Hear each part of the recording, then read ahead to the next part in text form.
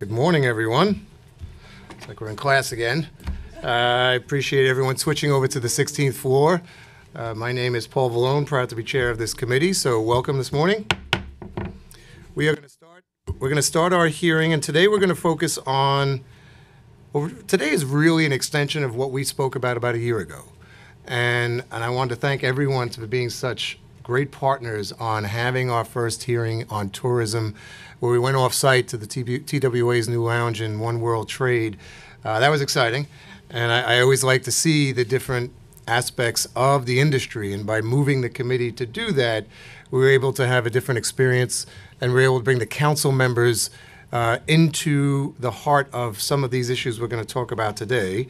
And as promised, we're going to hold annual hearings specifically on the tourism industry and give a chance for our partners like New York & Company with Fred Dixon to give us an annual report of where we are today in comparison to years past and what our vision is for the future and how we can assist and make that process for all related partners of the tourism industry better.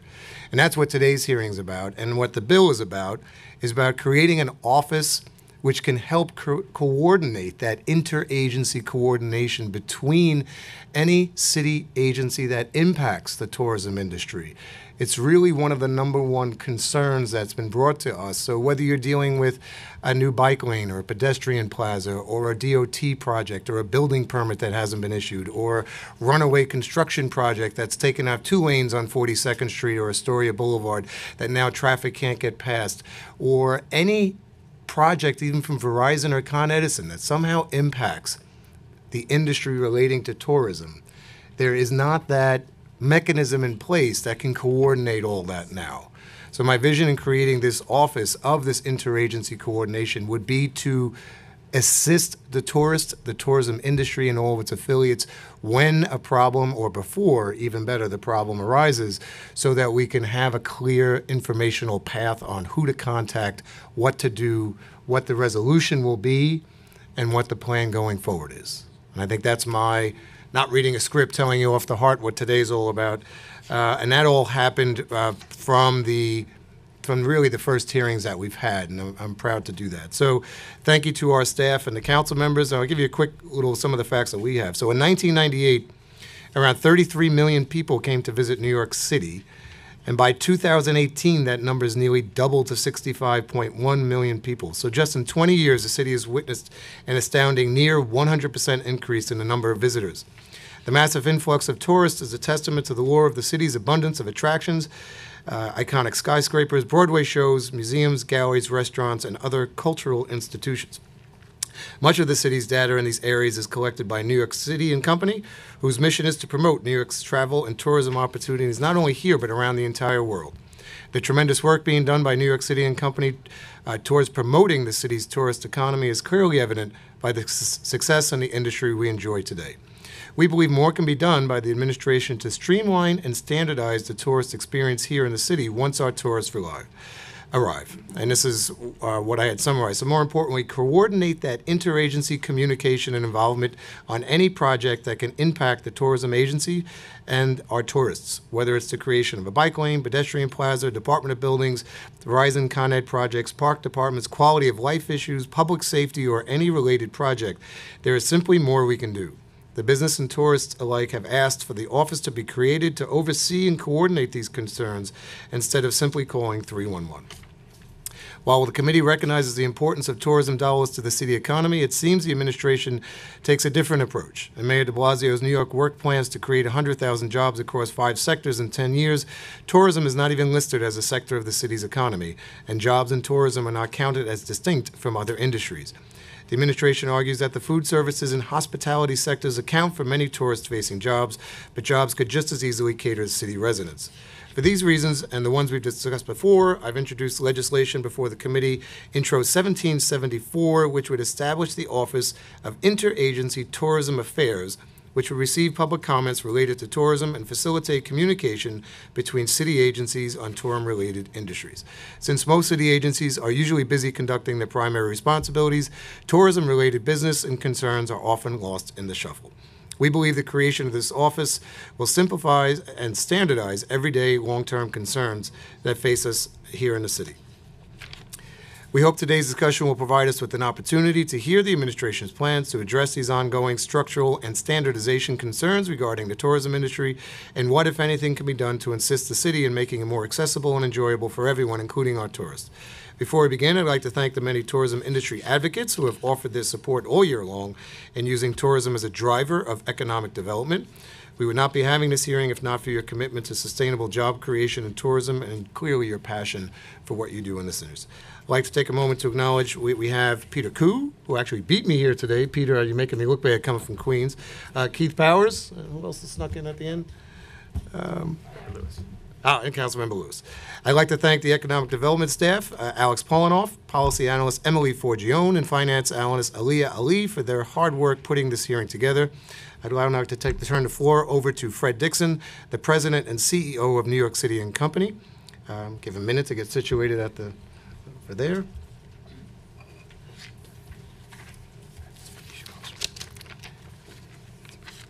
And you know, it's probably a good idea to have Sabrina from New York City EDC to show up and kind of support, since it is EDC that's the overseer of all this. We'll both have you on the panel, and I'd ask you both to raise your right hand so you can affirm for us today that you swear to tell the truth, the whole truth, and nothing but the truth, and answer council members' questions honestly and to the best of your ability. I do. All right. So if you could state your name, and Fred, if you'd like to start us off. Thank you, council member. Good morning. Good morning, everyone. Chairman Vallone and the members of the Committee on Economic Development, my name is Fred Dixon. I'm the President and CEO of NYCC Company. Thank you for this opportunity to share the current state of the travel and tourism industry for New York City and provide some additional insight into our organizational operations. As you know, NYCC Company is the official destination marketing and management organization for the 5 boroughs of New York City. We are also known oftentimes as the Convention and Visitors Bureau. And our mission is to maximize travel and tourism opportunities throughout the city, build economic prosperity, and spread the dynamic image of New York City around the world.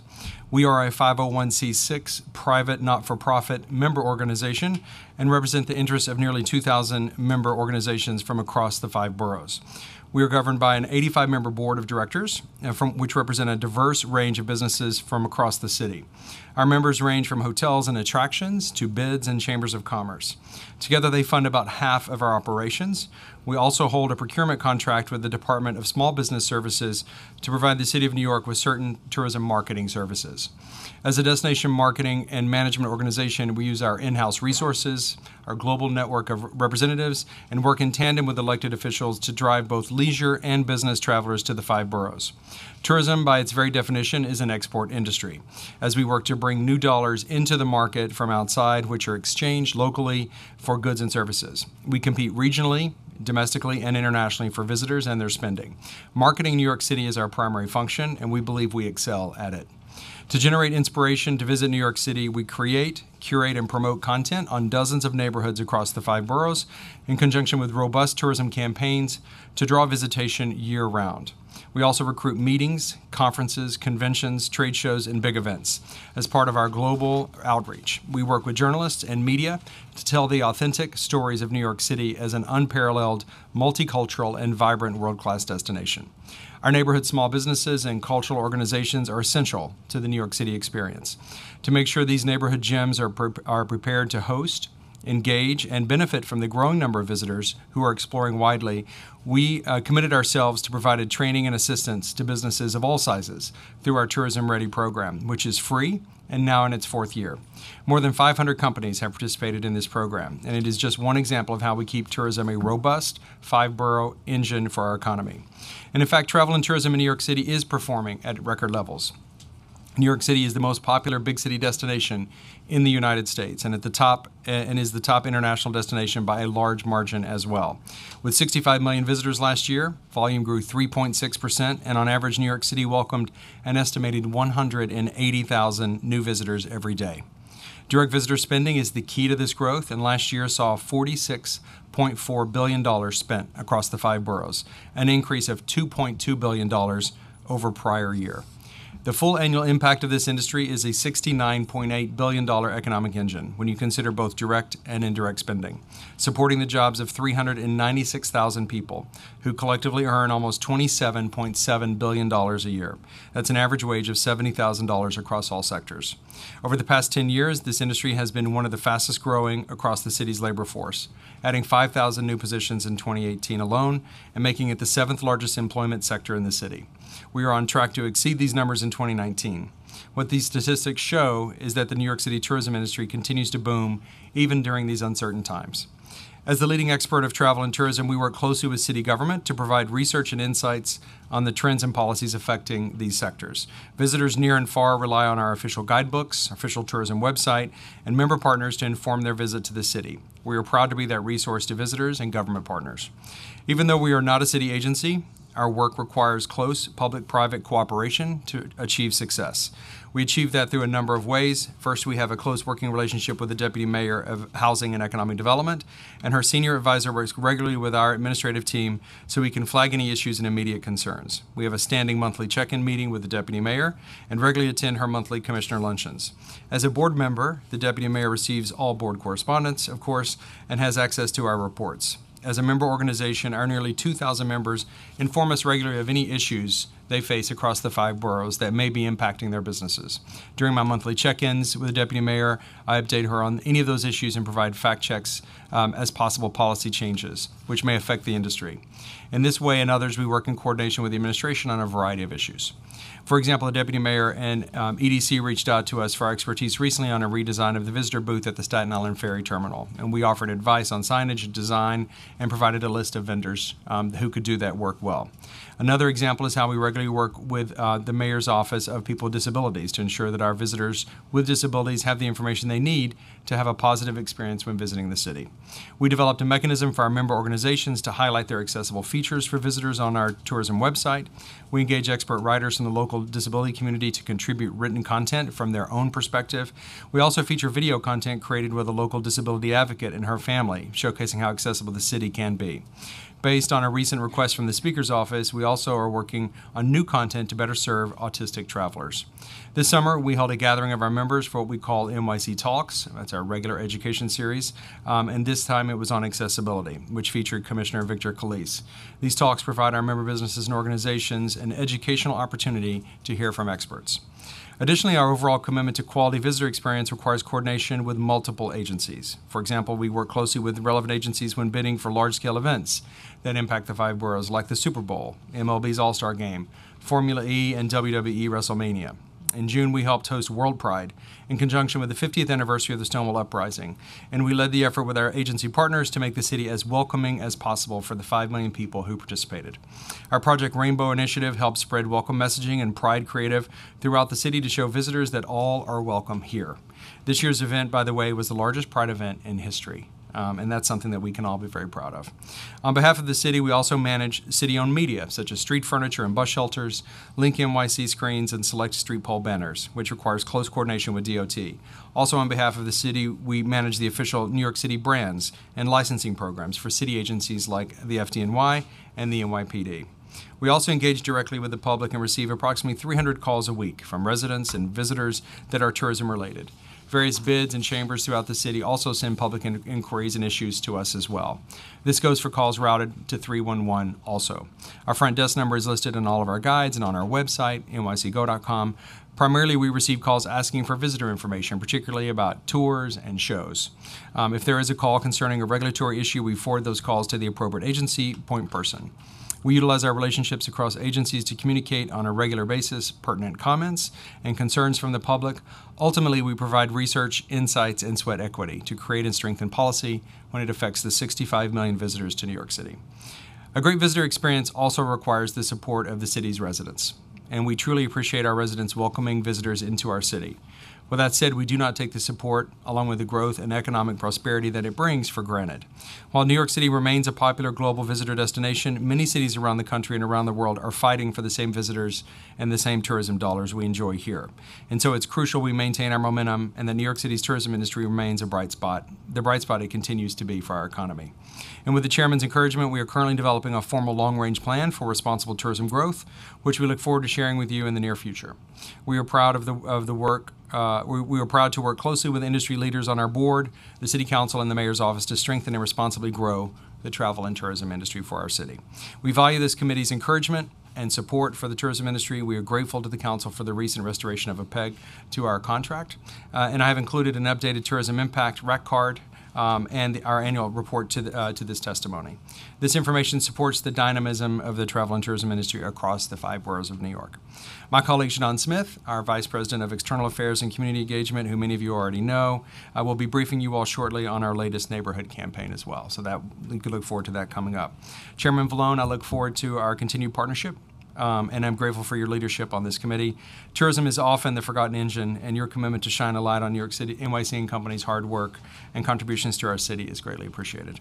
Thank you for allowing me this time to testify, and I'm happy to answer any questions that you may have. Well, not only did you do the testimony in record time, I think we've just set a record for the quickest reading of 5 pages of testimony. I'm a fast one. Something the other committee should take note of. Look at that. By 10:35, the first panel has finished. We've also been joined by Councilmember Lander, and we have questions from Powers, Koo, and Lander. And I'd just like to start us off with thanking you for the testimony. And I really believe the annual report and the data and the information that New York and Company provides is something that we can all benefit for, and I think should also be shared on a council level. So one of the things we'll ask for going forward is the sharing of that data on an annual basis, because it does really highlight the work that was done, and a lot of times often questions that may not get a chance to be answered because it's not part of a hearing. So part of these hearings will be our commitment to have an annual hearing, to give that opportunity to bring the data to the council members and to the advocates that are here with us. There are so many different challenges that I guess face the tourism industry. I just wanted to get your perspective. I know there's between domestic and international and economic generators and impacts of what's going on. What do you see for this year and maybe for next year as some of the biggest challenges that we face within the tourism industry? Thank you for that question, Council Member. It is a volatile time for sure in travel and tourism around the world. The strength of the U.S. dollar is perhaps one of the biggest challenges that we have in attracting international visitors to our city. We focus a lot on international travelers because they stay longer. On average, they stay almost 6 nights, whereas a domestic traveler will only stay 2.3 nights or so. So they stay longer and they spend more. They also have the opportunity to explore more, and they tend to be more intrepid. And it's no surprise, probably, to most people in this room, domestic travelers are usually the last ones to get on the subway. They're usually the last ones to explore more widely. It's the international travelers that are setting the trends and exploring new spots throughout the 5 boroughs. So they are important for all of those reasons. And the strong dollar is a real challenge to us in the current climate. I'm happy to report that New York City is performing well, even in light of the strong dollar, because we think New York City, not only is our messaging resonating with travelers from around the world, they also see this as a great place to spend time. They get a multicultural experience in New York. They know they're going to be welcomed in New York, and they feel very comfortable here. They know it's a safe destination. So all of those factors, I think, have contributed to New York performing well, but it is a challenge for us going forward. We also see a lot of other destinations beginning to ramp up their tourism promotion, so there is more competition out there. People say all the time, does New York City need to promote? And the question is yes, because if we don't, others will lure those visitors away. We see destinations like Chicago and Washington, D.C., even L.A. and San Francisco and Boston, who now is ramping up their efforts, really gunning for our travelers. So it is important to keep New York City front of mind, make sure that they know that the city welcomes them, and that we are here to support them in any way we can. So where would New York City fall on the spectrum, since we mentioned, I believe Las Vegas is always top on spending, and where would New York City fall in comparison to other cities and the budgets that they use for their tourism industry? In New York City, Las Vegas is always at the top. As you said, they're a bit of an outlier. They spend more than $300 million a year on tourism and convention promotion. So our total operating budget is about $40 million, and we would fall to the lower end of the largest city destinations in the country. Destinations like Orlando and Los Angeles are spending a significant amount more than we are on public promotion. And so that is an area I think where we are looking to engage with others going forward. And of that budget, about half of that is from the mayor's budget and half of that's privately raised? Correct. The half of our budget comes through the contract with SBS, and that is about $21 million per year. And then have we seen any change in that contract? Thanks to the council, PEG was restored this year, so we want to thank you all for your leadership there. But that contract amount is the same as it was originally in 2006. 16, right? 2006. Now 6. Yeah. So, Yeah. So one of the things we like to do is advocate for you and with you, whatever agency was sitting on for our committees. I would like to see that be raised, and I know every one of us would like to see that. In order to remain competitive, I think we need to have a proper investment to give you the tools and resources for New York Company to compete globally and internationally, and not having a change for almost coming up to 2020 on the vision. It makes so much more demands for you to do that on your own. I think what we need to do is to recognize that and also support it and put some things in place that maybe can generate income on short-term and long-term goals. Is there anything that another city or country is doing to maybe support or give more robust income to the tourism industry that maybe we can look at going forward? Thank you for that question, Council Member. There is a new funding model that destinations in the United States are turning to for funding, and it is often called a tourism improvement district or tourism marketing district.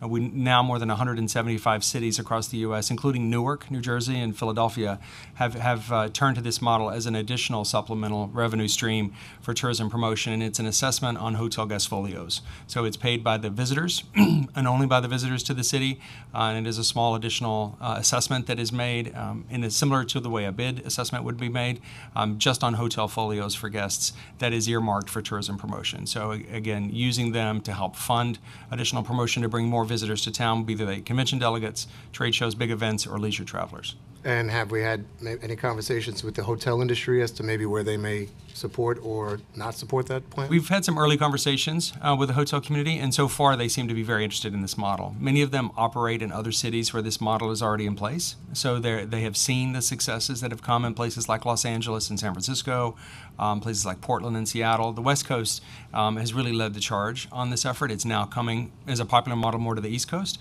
but many of them operate in these markets where this model exists, and they have seen the success that it can bring, and they're very interested in seeing how we can advance the conversation.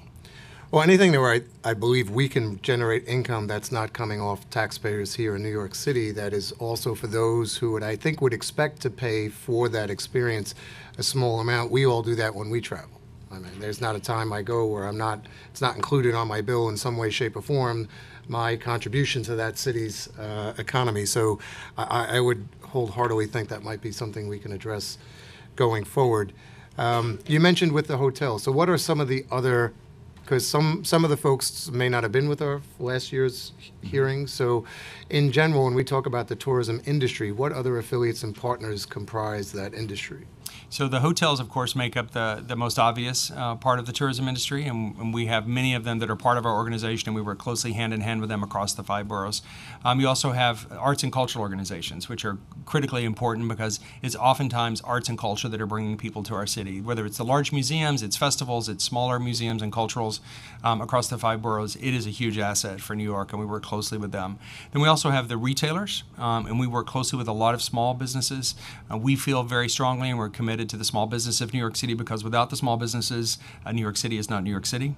And that includes the pizza parlors, that includes our neighborhood restaurants that are having a tougher time today than they had in the past with escalating rents and other costs. So we work closely on promoting them, the flavor of New York, what you come to New York for.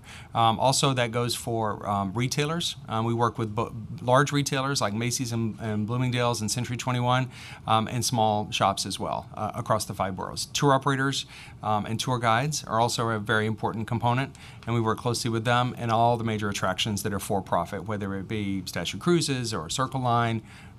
We work closely with them in bringing tourism to New York City. So could we get an estimate on the jobs that's provided within those fields combined on how that impacts New York City? Absolutely. Our latest estimate, and you see it in the RAC card in the annual report, is 396,000 jobs across the 5 boroughs. That's both direct employment and you referenced earlier indirect employment as well. That's folks that work in the industry that support hospitality and tourism. It could be accountants, it could be lawyers that are working with some of these businesses, work that is induced from the visitor economy.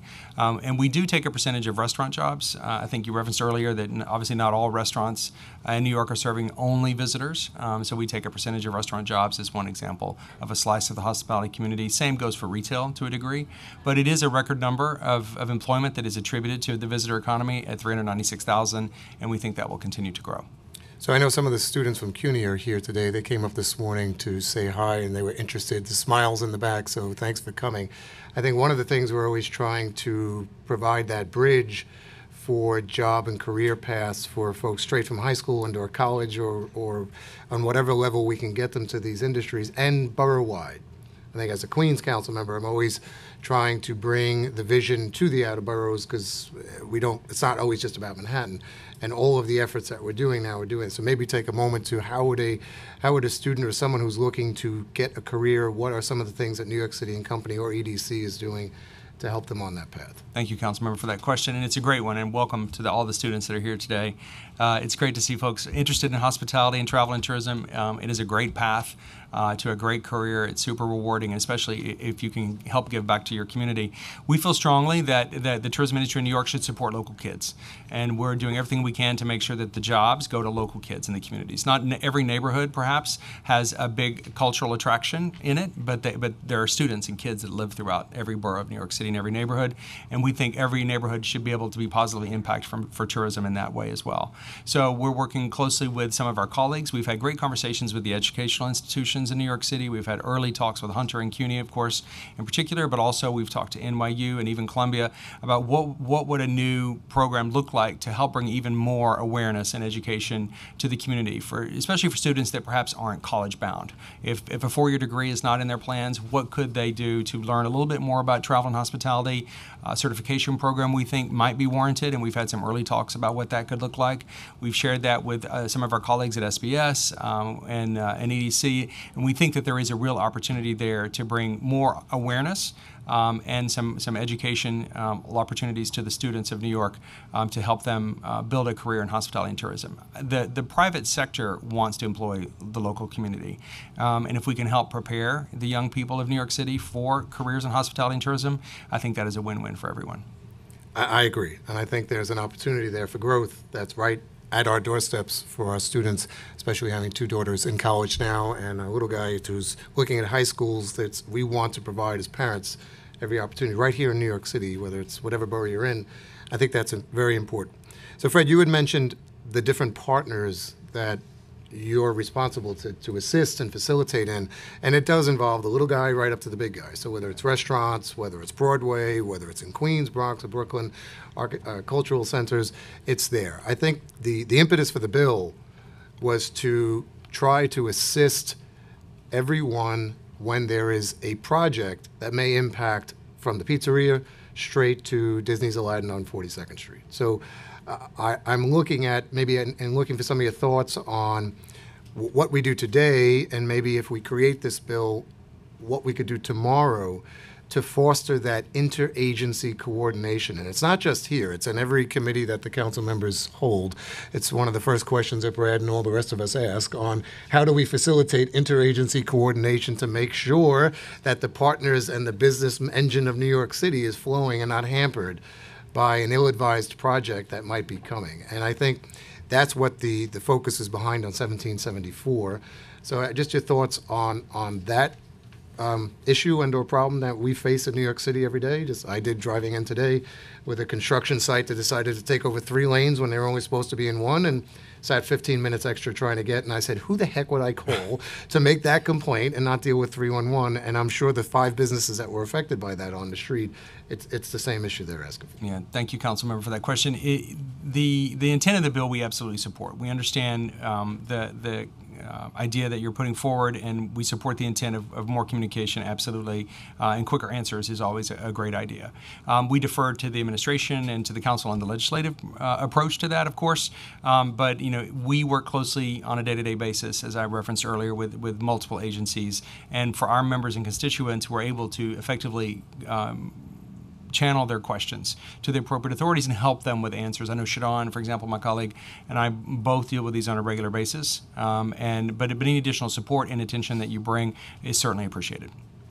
And I appreciate that. The idea is to create an office that can assist and coordinate that. And I think in the role that you're focused on when you're competing the entire world, finding out who in the Parks Department is probably the last thing you want to do at that point on who's got responsibility for shoveling the sidewalk on that. So maybe just a couple of EDCs, Sabrina. So just what are some of your thoughts with EDCs, especially with maybe some recent projects that may be looking toward the tourism industry in general? I know kind of catching you a little bit off guard because this was really with New York and Company, but I want to give you an opportunity, since tourism falls within the parameters of EDC, on what you see within the tourism industry. How do you reflect in the budget, and maybe some projects that EDC will be working on with that? Yeah, absolutely. And I think, there we go. All right. So thank you, committee, and thank you, Chairman and the City Council, for having me here today.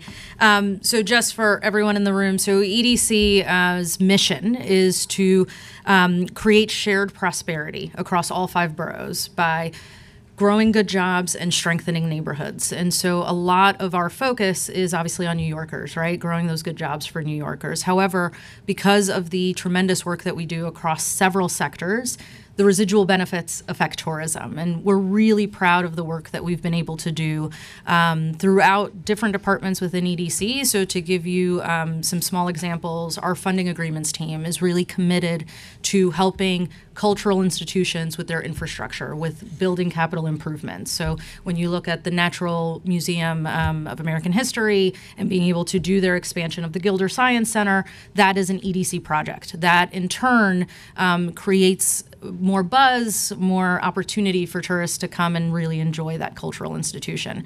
So it's a bit of a peripheral role that we play, not necessarily always directly, sometimes directly tourism, but a lot of the times it's in that peripheral zone that we are in. So for example, like Essex Market. It's a fantastic public market in the Lower East Side that has generated significant buzz for residents and local, the local community, but then in turn, tourists are very attracted to it and are able to also be able to visit and enjoy that as well. And so that's kind of where we see EDC playing that role.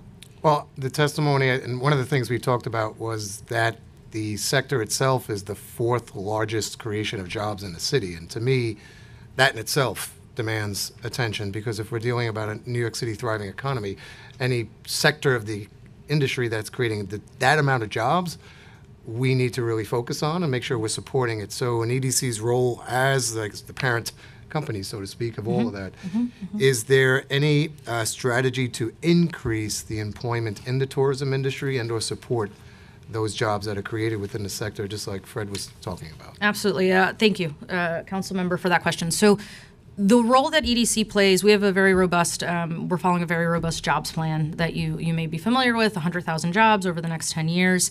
Right, but we didn't include tourism in that's that. Correct. And that's part of my rallying cry, is to make sure we do that. That's correct. And the reason for that, and again, this might be a bit out of my purview, but for EDC, the industries that were selected to focus on, whether that's life sciences or tech or arts and culture or creative, are industries that are in need of significant job growth. Not that tourism isn't, but we do believe that the job growth plan that we have for those specific industries do have residual benefits to make us a more inclusive city, to make us a fairer and stronger city. Do we have any RFPs that are coming or currently issued that could reflect that focus? I can go back to the team and come back to you with that. I don't want to speak out of turn, but yeah, I think that would be important. So absolutely. I think this hearing is going to be an annual hearing. We may even do biannual just updates, because there's so many, whether we're talking about the hotel industry, restaurants, ferries,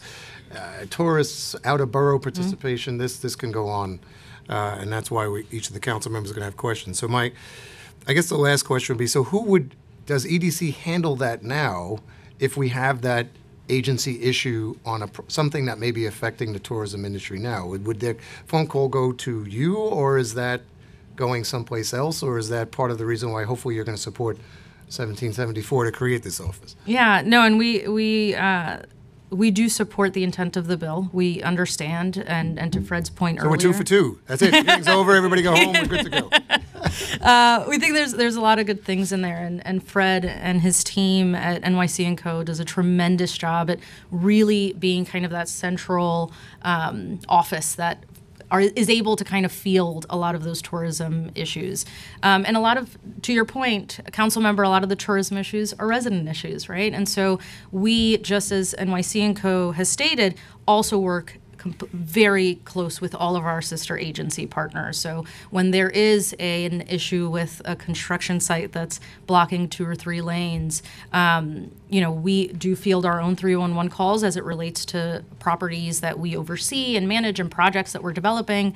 But if we have those lines of communication with DOT or with DCLA as it results, with any of our cultural institutions, to be able to connect with them and field those to the appropriate agency. And I think that's really what we're trying to do, is to make that central office the group or the person that can do that. Now, the last thought would be, would you have a suggestion along with Fred as to having future conversations as to where that office should be, whether it should be through EDC, whether it's in the mayor's office somewhere else, whether it's in New York and Company, but the creation of the office, I believe, will be coming. It's just a matter of making sure we get this right, put it in the right, so we can have our advocates access it, use it, and grow it to the point where it can be that right arm to the industries that need it in navigating all of our city agencies. So my thought would be, do you have a thought where that should be, and what's your recommendation? Yeah, I would defer to NYC & Co. We see them as the preeminent leader of all things tourism, and so I would defer to Fred. All right, Fred, you have some homework for us. Thank you. So while we have the panel, I'd like to give Councilmember Powers, who's signed up for questions, and Powers, then Koo, and then Lander. Great, thank you. Thanks for the testimony, and I'm disappointed at the venue this time because last time was much nicer. We can help. Thanks for the testimony. I saw on your one of your handouts, but estimate for this year in terms of visitors is over 66 million. 67 million, almost 67. Almost 67 million. What do you account for that's a 2 million more? What is there any operating theory behind that, or just kind of continued growth of the city? Thank you, Councilmember, for the question. I would like to say a lot of the good work that my colleagues have done have contributed in part to that number, but the city itself is responsible for an enormous amount of the robust growth that we have seen. The growth in the hotel sector in particular has enabled us to host more visitors year over year. I mean, we now have 122,000 hotel rooms across the 5 boroughs. The fastest growth actually has been in the boroughs outside of Manhattan in terms of new hotels open, which is terrific.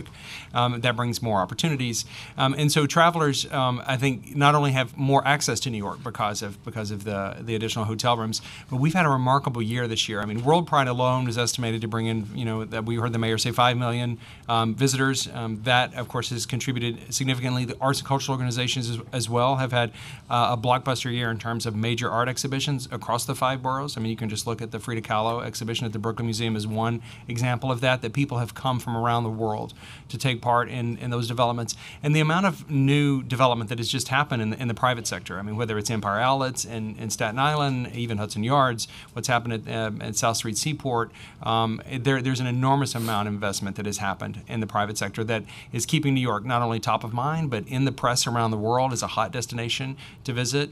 We were really thrilled this year with World Pride, in particular the New York Times, our own hometown newspaper, which is sometimes the hardest outlet to get news in, actually featured for the first time ever an LGBT 36 Hours feature around Pride and Stonewall's 50th. So it just brought an enormous amount of attention to New York this year. We were able to capitalize on that, work with our partners, work with people like Virgin Atlantic, who launched the first ever Pride flight to New York City. The first time ever in history an entire crew was captained and staffed by the LGBT community, and they brought journalists and press from the UK to New York to be here for World Pride. It was a tremendous window into New York that couldn't have happened without the support of Virgin Atlantic. That's just one small example of how we work with industry partners to bring a spotlight to New York. So we think it's a combination of factors, and that's the intersection that we work in all the time.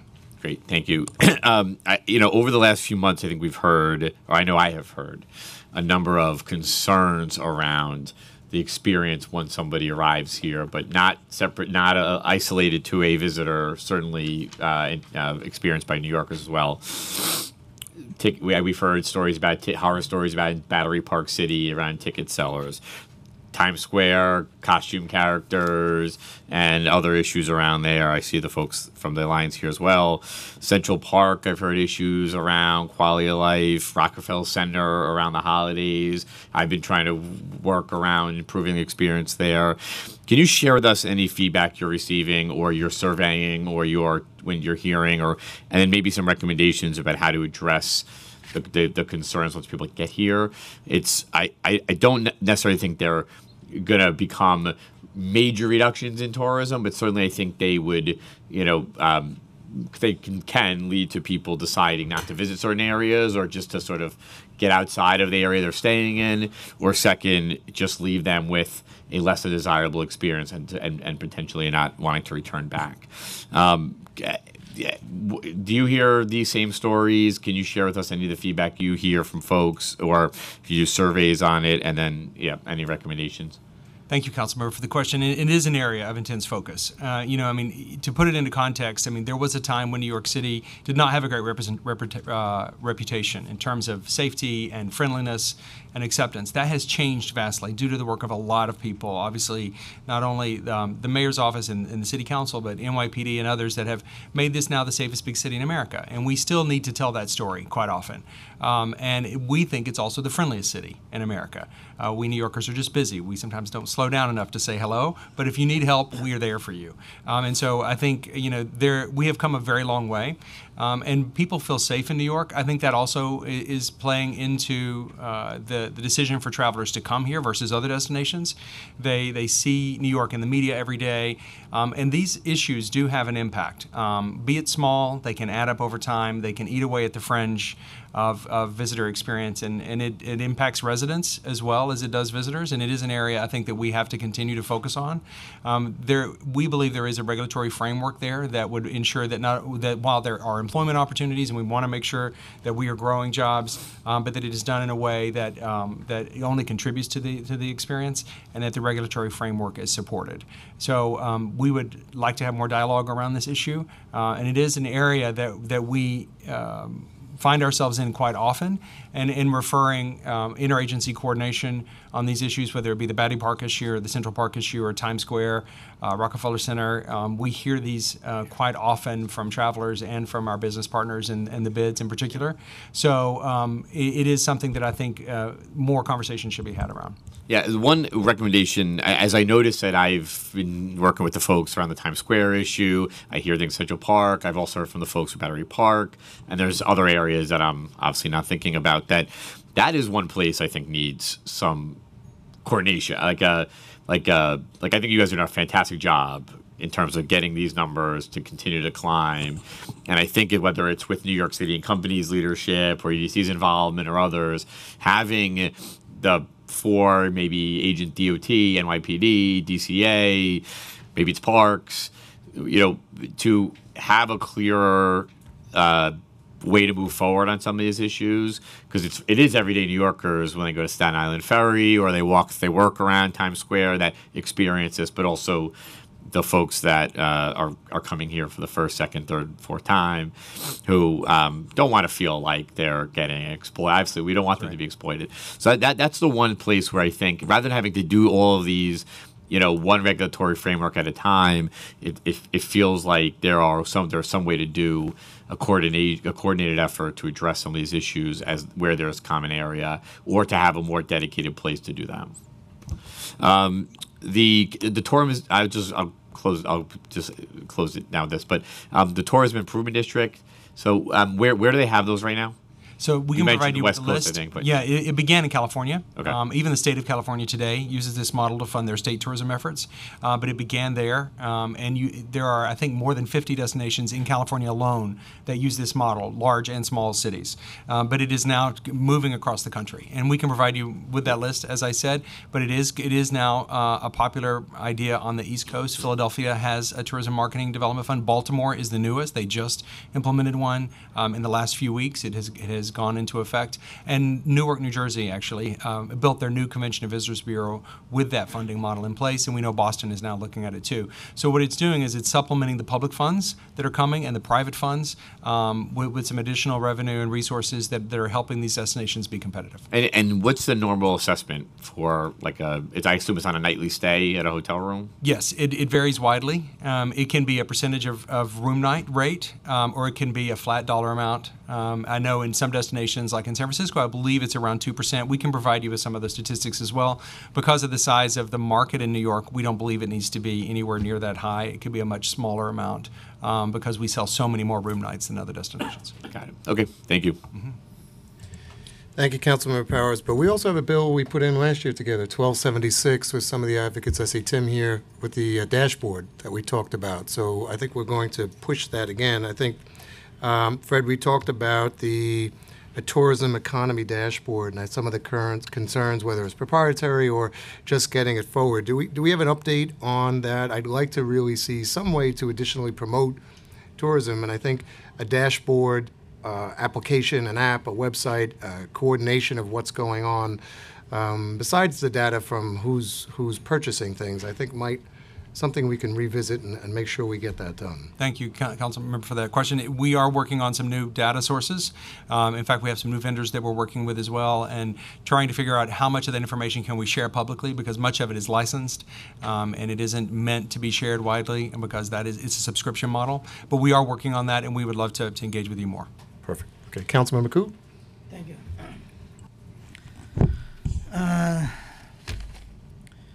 Thank you, Mr. Dixon, for your testimony. Yeah. And thank you, our chair. My question is, among all the visitors to New York City, how much are from overseas? This $13.5 million people? Thank you, Councilmember, for the question. Yes, there are 13.5 million international travelers currently to New York City. It represents, on average, about 20% of the total. So among the group, which one is the largest group from which country? Thank you for the question. The largest is the United Kingdom, followed by China. Yeah. That's number 2. So during for the last few months, the President Trump and China, they have a trade war. Does that affect the tourist industry? Thank you for the question, Councilmember. This is an area that we focus on intensely, monitoring the impacts, but also determining what can be done about this question. There is indication that there has been a downturn in visitation to the United States from the Chinese market. It is believed that some of it is related to the trade war tensions. There has been a tightening of visa issuance, largely for first-time visitors to the United States that are coming for corporate incentive trips. So if you are if you work for a company in China and every year they do a large incentive trip for their top salespeople, for example, they have, we of course promote the United States and New York as a great choice for that trip. And if the individual traveler has not traveled outside of China or the region before, the United States government is now not issuing visas as widely. They have begun to restrict those to some degree. We do know the Chinese government, because of the control of a lot of tour operators and businesses in China, they do have the ability to turn down the travel volume. We're fortunate in New York to see that traffic has been up and it continues to grow. So New York is a bit of an exception to some of that, but it is an area that we are monitoring very closely, and we are concerned that if the trade war continues and the dollar also is playing a strong role in that situation, that we could have some challenges there. Some areas, if I may, that we are working on to address that. I'm happy to share that we are actually launching a new WeChat mini program for New York City and will be the first program for any destination in the United States that also includes the ability to buy tickets. So working with our industry partners in WeChat Pay, you will actually be able to, as a Chinese traveler, to explore New York City more widely in your language and actually even transact in your own financial currencies using WeChat Pay. So that is a big advantage. We're working to make New York more Chinese friendly, and we think these and other promotions will help us stay ahead of some of these political challenges. Okay. My second question is, like, most of the tourist dollars stay in Manhattan, right? So how do you, in the future, as head of the NYC company, to make some tourists, encourage more tourists to go to other boroughs, like Queens, which we offer a lot of attractions. But somehow we don't have that many tourists coming, you know. Thank you for the question, Council Member. It is an area of intense focus for us, and it has been for quite a long time. And one of the things that has contributed enormously to that is the new hotels that have opened in the boroughs. Of course, if visitors are staying in the boroughs, they're more likely to explore there, so that is a built-in advantage. But we also have been promoting the neighborhoods for more than a decade now, whether it was our Neighborhood by Neighborhood campaign, which we worked with the Council on in the past. We're about to launch a new version of that campaign just this fall. One of the great things about New York is the rich multicultural offerings and the diversity of our communities. That is what travelers want today. The trend in travel today is experiential. People want to come. They will see the icons. If you're a first-time visitor, there's no question you're going to go to the top of an observation deck. You're going to go to the Statue of Liberty. You're going to want to see Central Park. But you also want to visit the communities. And we want to make sure that they're doing that in a responsible way, that they aren't just going into a community and snapping a photo and putting on Instagram and leaving, that they actually are supporting the community. They're eating locally. They're buying locally, respecting the culture. These things are very important as our numbers grow, and we feel a great sense of responsibility to make sure that that happens. But the content on our website has never been more robust for the neighborhoods and the promotion that we're doing to not only encourage visitors to explore the neighborhoods, but also other New Yorkers. It may not be a surprise to anyone in the room that sometimes it's harder to get people to travel from one borough to another than it is to get visitors to come from outside of New York to New York. So we work on the local level to encourage interborough tourism and to encourage New Yorkers also to post and brag about their favorite spots. It is those small cultural gems and jewels, the favorite neighborhood spots that need our support and that visitors want to explore. So it is an area of intense focus for us. Not only is it good business for the neighborhoods and boroughs, it's good for New York City overall. Okay, my last question is about bathrooms, yeah. Because as a tourist, when I go overseas, that's very important to me, right? I think it's important to everyone. But somehow in New York City, we don't provide public bathrooms. There's no bathroom in the subways, or there's very few bathrooms in the parks, you know. And sometimes even though they have a bathroom in the park, but they're closed, you know, they're locked, right? So how do we help tourists? How do you help tourists to address this problem? Thank you, Councilmember, for that question. And I have noticed that same thing as well when traveling abroad or in other destinations. And I think it is an area we should continue to focus on. We work with our partners, of course. We make sure that everyone is aware that, public restrooms oftentimes will increase the traffic to your location, but the private sector can only do so much. So I would, it is a bit out of my purview, but I would encourage more exploration around this topic because I feel that as visitor volumes grow, especially in public spaces, it is part of the public good to make sure that those services would be available. Yeah, because when you're in Europe, if you pay 50 cents, you can use the bathroom. But around here, they say, private bathrooms are only for customers only, right? So if you find some way to encourage them, hey, if they are tourists, let them use the bathroom. I don't think they mind to pay 50 cents to use the bathroom, or 25 cents.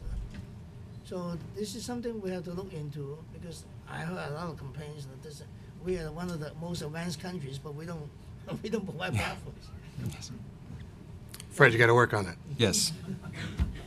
Agreed. Thank you, Councilmember Koo, and also thank you to the first panel. Before I let you go, I think we did discuss interborough tourism. I think that's a real topic for something we can talk about future. And and speaking with the advocates, so many different degrees of quality of life continue to come to impact in small ways that we need to be aware of. So this office would be something to facilitate that also between whether it's the NYPD or sanitation, DOT, small business, EDC. I think those are things that we can do a better job at. So I'd like to thank both of you for your testimony. We're going to have our first panel come forward. If you guys could maybe stick around and hear some of the advocates and maybe the students. From the Broadway League is Madison Summers. So I know Madison and Christine, we were trying to get a spot in Broadway. I see we have a switch. Madison is not Madison. Samara Karasik from the Brooklyn Chamber of Commerce, Charles Savino from the Center of Urban Future, and Tim Tompkins from the Times Square Alliance. If you guys can come on up. We were trying to get around somewhere on Broadway. We will work better to get that done for next year.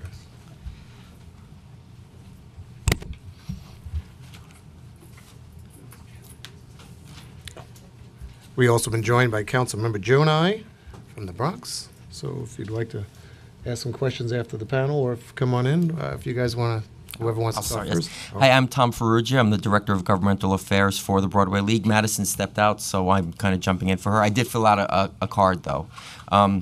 I can vouch for you, Tom. Yes, thank you. Great to see you, Councilman. Just for background, the League is the principal trade association for the commercial theater industry. We represent over 700 theater owners, operators, producers, presenters, and general managers, and suppliers of goods and services across North America and around the world to the theatrical industry. We are grateful for Chairman Vallone and other distinguished members of the Economic Development Committee for giving us the opportunity to address the Council on the theater industry's impact on New York's tourism economy. Councilman Powers was just here, so we wanted to acknowledge him. He is a great representative and does a lot to support the businesses in Times Square, the district that he represents. In addition to its unique cultural significance, Broadway is a massive economic and tourism driver that brings an average of 40,500 theater patrons into Midtown Manhattan every day. Each year we host millions of travelers from all over the globe who come to attend a live show and spend money in our city. We sold 14.8 million Broadway tickets in the theater season ending May of 2019. In the previous season, ending in May 2018, the most recent year for which we have demographic information, 8.6 million tickets were purchased by theatergoers residing outside New York City, and that includes 2 million international visitors. I'd like to note that 61.3% of foreign visitors who attend a show report that Broadway is one of their most important reasons for visiting New York City. Broadway's cumulative fiscal impact on New York was $12.6 billion last year. Collectively, Broadway directly employs 12,600 individuals, most of who are unionized. Actors, directors, ushers, electricians, and advertising agencies. Spending by Broadway patrons supported an additional 74,500 jobs in restaurants, shops, hotels, and livery services. In addition, Broadway tours often employ performers, technicians, and others who reside in New York, and many road production costs are incurred in the state. When you include the full economic impact of those productions, touring Broadway's economic impact on New York City is an additional $400 million. Broadway has a long history of partnering with the city. The Council is a generous sponsor of our Family First Night program, which provides a series of unique theatrical events to underprivileged families, and of our new Broadway Bridges program, which endeavors to ensure that every single New York City public high school student will attend a Broadway show before graduation, which is approximately 70,000 students from DOE. The League sponsors Broadway Week, administered by NYC&Co., which is a semi-annual event that encourages theater attendance by offering 2-for-1 tickets. We also work closely with the Mayor's Office of Media and Entertainment and collaborate to promote Broadway-related PSAs on Taxi TV. Despite several high-profile successes, a surprising 4 out of 5 Broadway shows fail to recoup their capitalization and close within 12 months. Broadway productions are incredibly risky and expensive projects that are primarily supported by groups of individual backers. Due to rising production costs, attracting investment is an extraordinary challenge. Going forward, we encourage the Council to continue supporting legislation that removes economic barriers to meeting operating expenses, recovering capital, and advertising productions. This would include intros to 1371 and 1372, sponsored by Councilman Powers, that would reduce the commercial rent tax burden for over 1,000 businesses in Midtown Manhattan, as well as eliminate tax altogether on theatrical advertising in Times Square. We'd also encourage continuing policies that promote easy access to Times Square and alleviate obstacles and disincentives to visiting Midtown. This includes improved oversight of the many street activities and fairs that lead to massive vehicle and pedestrian congestion. Again, we thank you for this opportunity to address the committee, and we appreciate the Council's ongoing support, collaboration, and recognition of the reciprocal benefit of supporting an industry that is critical to New York City's tourism economy and to maintaining its status as one of the world's cultural epicenters. I'm available to answer any questions. Thank you. Tom, real quick, on the bill today, 1774, we support for an interagency coordination? We are deferring to NYC and Company on that. We don't feel qualified to discuss how the interagency, how the city should operate intercity. So we are going to defer to Fred, and however his team feels that the city should progress on that. Well, Councilmember Powers and I are still working on 1371 and 72 on the commercial rent tax and trying to make sure that gets reduced. And thank you for the data on the tickets, because that's what we're looking for, on those who are purchasing tickets from residing out in New York City and those within New York City. That's also important information. Thank you. Thank you. Good morning, Chair Vallone and members of the Committee on Economic Development. I am Samara Karasik, Chief Policy Officer at the Brooklyn Chamber of Commerce. The Brooklyn Chamber of Commerce is among the largest and most influential business advocacy organizations in New York, having spent the last 100 years developing and promoting policies that drive economic development and advance its member interests. Over the last number of years, we have played a central role in Brooklyn's tourism economy, convening local institutions and businesses to bring Brooklyn to the forefront of tourism marketing in New York. We have brought groups of hotels and businesses to the International Powwow Tourism Conference annually. We've developed visitor trail guides to chocolate, beer, wine, and distilleries in our borough, and launched our first ever Brooklyn Passport in 2018, a digital photo guide of 100 things to do and see in the borough. However, it is incredibly difficult to fund our numerous tourism efforts and market them properly, a reason we were unable to participate in IPW last year. Our tourism partners are eager to work with us, but are generally small businesses and nonprofit organizations that cannot fund large marketing efforts. Nationally, chambers have shown to be ideal partners for tourism marketing because they know the local community and tourism stakeholders better than anyone else. The New York City Council should encourage a more focused effort and partnership among New York City and Company and the Chambers of Commerce. There must be tourism marketing resources dedicated specifically to the outer boroughs. The economic importance of tourism in New York City is well documented. In 2018, a record 65 million people visited New York City, making it one of the most popular cities to visit in the United States. Many of these visitors flocked to Brooklyn to experience our wonderful cultural institutions, such as the Brooklyn Museum, Brooklyn Academy of Music, and Brooklyn Botanic Gardens. People come here to experience our beautiful parks, from Brooklyn Bridge Park to Prospect Park and Coney Island. Brooklyn is also home to major concert and sporting event spaces with Barclays Center, King's Theater, and MCU Stadium. Tourists also know Brooklyn as a culinary destination. These visitors patronize our fantastic restaurants, shop at our local stores, and rest their heads at one of our 2,100 hotels. Aside from the revenue that tourism creates, this key industry creates local jobs, with 17% of all Brooklyn employment represented by hospitality and retail jobs. Since 2010, this sector has grown approximately 73%, adding roughly 20,000 jobs and $2 billion a year in spending. In fact, in Brooklyn and Manhattan alone, there has been an 81% increase in employment at museums and cultural institutions over the past 15 years.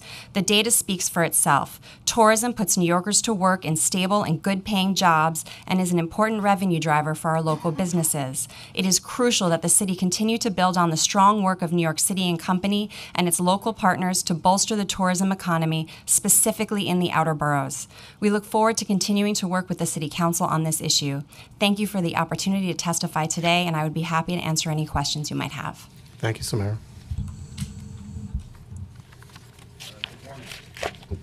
Good morning. Thank you. Good morning. My name is Charles Shaviro. I am the data researcher at the Center for an Urban Future, an independent think tank focused on expanding economic opportunity and growing the economy in New York City. I'll be reading testimony prepared for today by our Executive Director, Jonathan Bowles. Thank you for the opportunity. For more than 20 years now, the Center for an Urban Future has been closely monitoring the city's economy and developing strategies to create more good jobs across the 5 boroughs.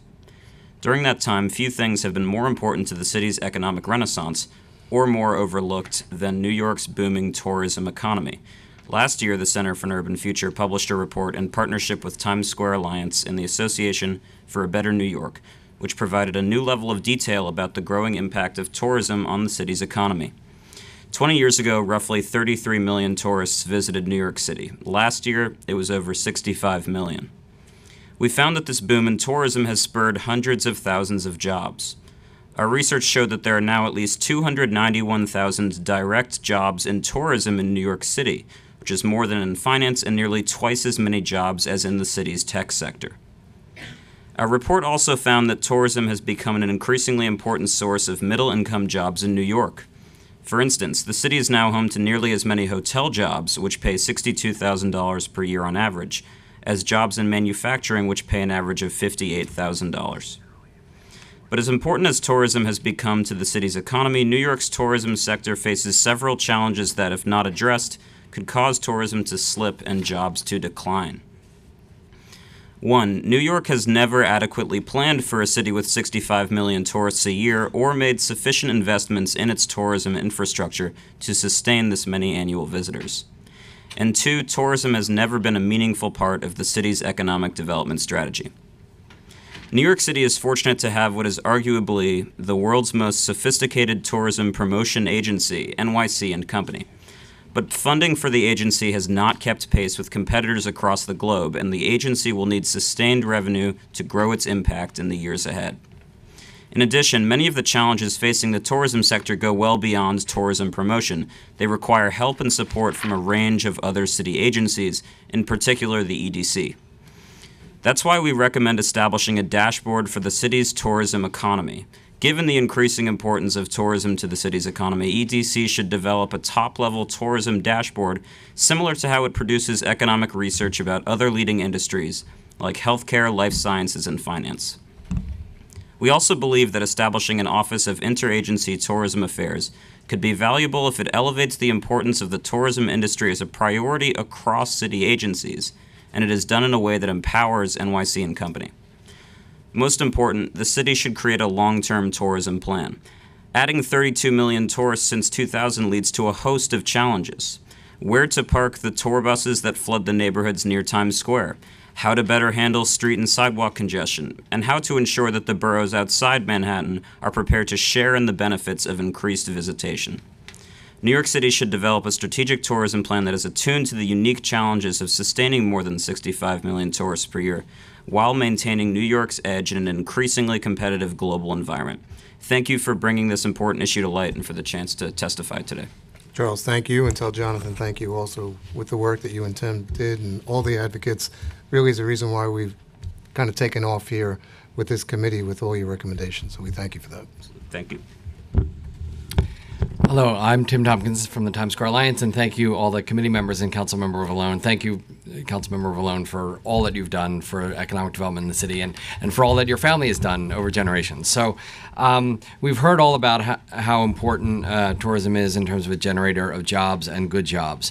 And as compelling as this information is, we continue to believe that there's major gaps in how the city's economic development agencies measure tourism's total contribution to the city's economy, and especially the number of New Yorkers living in every neighborhood whose jobs depend on tourism, as well as the secondary effect of spending. Just to give one example, data we purchased from Visa shows that $27.9 million was spent by Visa card holders on just retail and restaurants in Jamaica and Southeast Queens.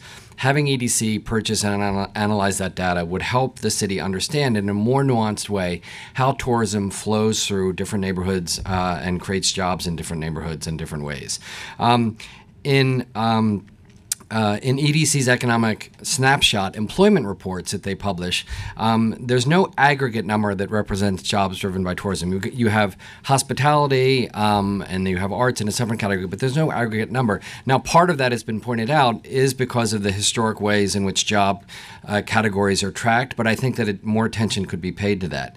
And also on EDC's website, for example, I'll read you the list of industries under their Explore Industries tab on their website. Cybersecurity, emerging tech, fashion, finance, healthcare, industrial and manufacturing, life sciences, maritime, media and culture, real estate, retail, and smart cities. Or under the page, the lead page, City of Opportunity, it says, our economic strength spans all industries, including professional business services, healthcare, government, retail, finance, education, construction, transportation, real estate, publishing, music, fashion, advertising, and film. Now, those are just pages on a website, but I think that sort of speaks to how the role of tourism economy is not central. Just think about the mayor's signature jobs plan, New York Works, and says these are the fast-growing, high-paying industries that represent the future of our city. But as you pointed out, there's literally only a few sentences about the industry that actually created more jobs in finance, manufacturing, and technology, and is one of the fastest-growing. And so the notion that EDC's role is kind of peripheral. I think that I worked at EDC in the 90s. I think that it's evolved in response to changing economic priorities and needs in the city. And EDC does amazing work. The work they've done on 42nd Street created one of the great, tourism destinations of our time. But I think that it's important that it be more front and center. So that's why we support the idea of a dashboard that is part of the city's economic development and job creation agencies. And we also think that if that's front and center, then it won't just take Alex Baldwin complaining to get a problem that is far less complicated than fixing New York's airports, which is a consumer affairs thing. The next day, the mayor got a bunch of agencies in a room and said, solve this problem about people getting ripped off by the Statue of Liberty ferries. That's not a complicated thing. It's a matter of will that grows out of an understanding that this is a main tourism is a main jobs driver. One or two other things. We thank the city and the council for filling gap. We don't think that NYC and Company should ever be subject to that PEG cuts. This is an agency that through its efforts, produces amazing results for the city, and it needs more investment, not less. You've heard the comparisons with other cities. The key there is that the taxes that are collected by hotels is guaranteed in some form, some portion of that, to go back to the city. In Las Vegas, it's 78% of their hotel taxes, and in San Francisco, 57% of those hotel taxes automatically go back to fund tourism promotion. And to be more specific, between 2008 and 2018, hotel tax revenues in New York City grew by 87%, from $1.3 billion to $2.4 billion. So over $1 billion growth in taxes for New York City, and 87% growth. During that time, the city's contribution to NYC and Company grew by only 7%, from $20 million to $21.5 million. Again, there have been some valuable increases in recent years, both because of the City Hall and the Council, so that's great. But if we look at it over time, we're way behind and need to catch up. Thank you. No, we agree, Tim, and I think looking at all aspects of revenue generators for the tourism industry, whether it's future EDC projects, having it built in to a calculator, whether it's a tourism bids calculation to the hotel industry, and specifically the budget that hasn't moved in over a decade. There'd be real simple ways to enhance New York and Company's role, but also provide that degree of security we need here in the city to continue to compete. Because if we ever lose that competitive edge, it'll be real hard to get it back. So we're going to continue to fight for the dashboard, specifically with this legislation. So it seems like we're across the board in support, just kind of a little hazy on where it's going to be and how it's going to be rolled out. But I think all of this will be part. The data, the job data, I think is important. The out-of-borough inclusion is important, and interagency coordination to assist, I think, with New York and Company and EDC's vision is where we're going. Yeah, and that idea of just the other agencies supporting NYC and Company's mission. I mean, NYC and Company does an amazing job. They shouldn't have to worry about toilets or how to have better signage and bus routes that are going to Peter Koo's district, which should be a major tourism attraction, and the Tourism Ready program is making that happen. So as long as there's something that helps to energize the other agencies to respond to the needs of the tourism economy, and that empowers NYC to sort of say, hey, we know what needs to be done.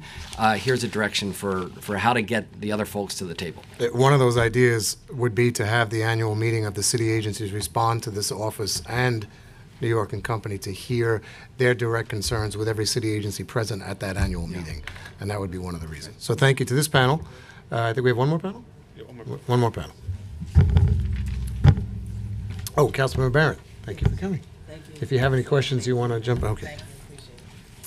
So we have Alexander Silversmith from the Alliance for Coney Island and Charles Nolan from the Big Bus Tours of New York. Those are our last two speakers.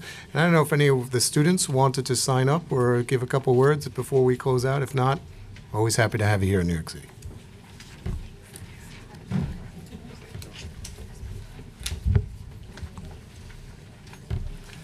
Still good morning.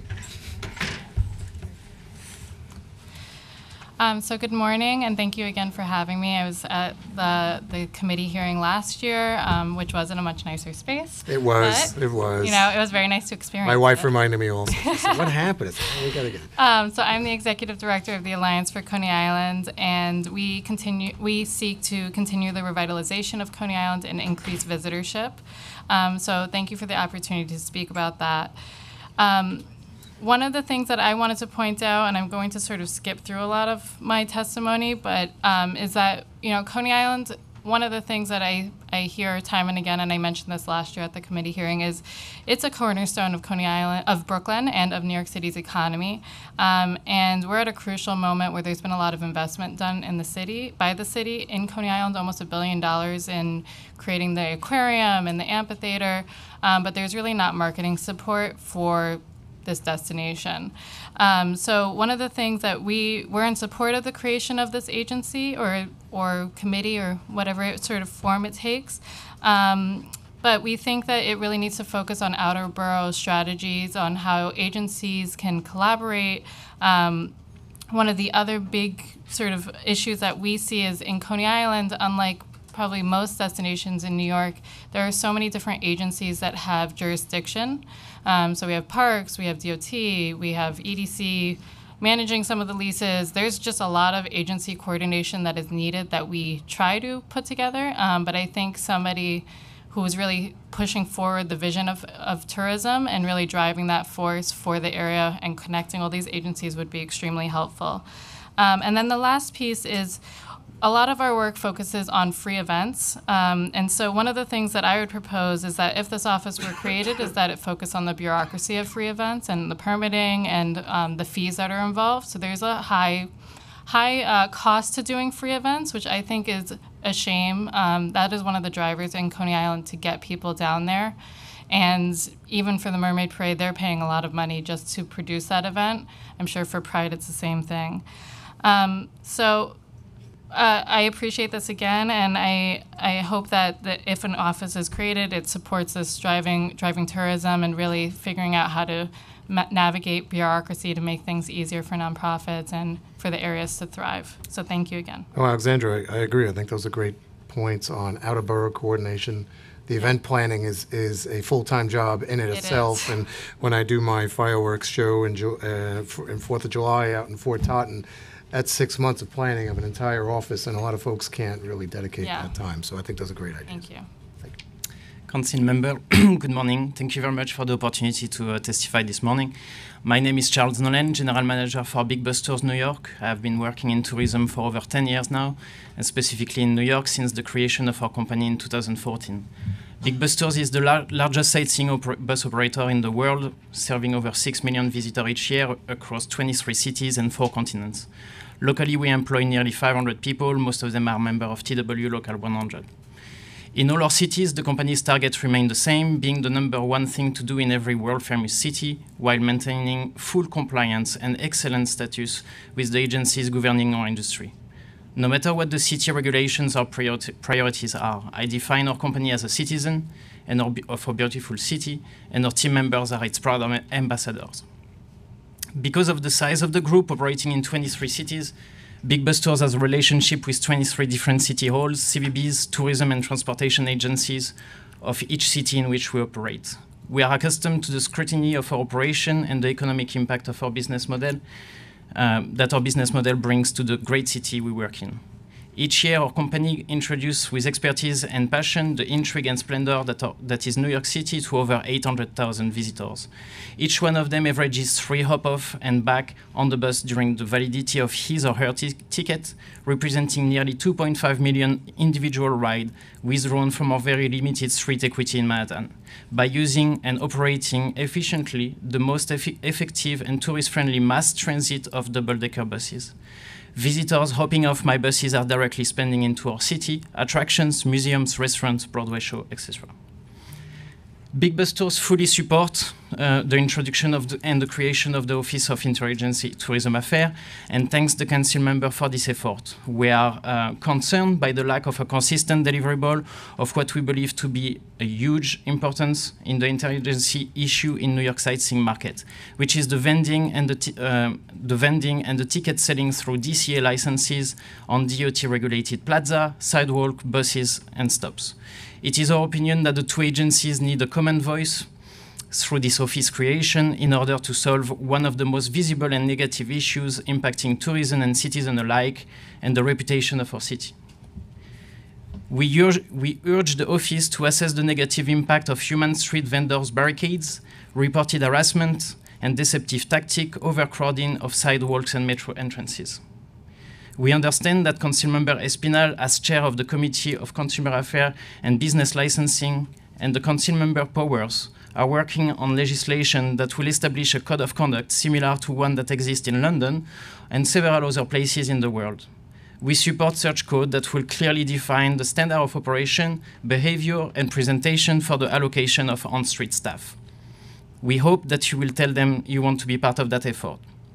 Big Busters is also looking forward to be including in the discussion and researches around the 5-year tourism sustainability plan and help in any way possible.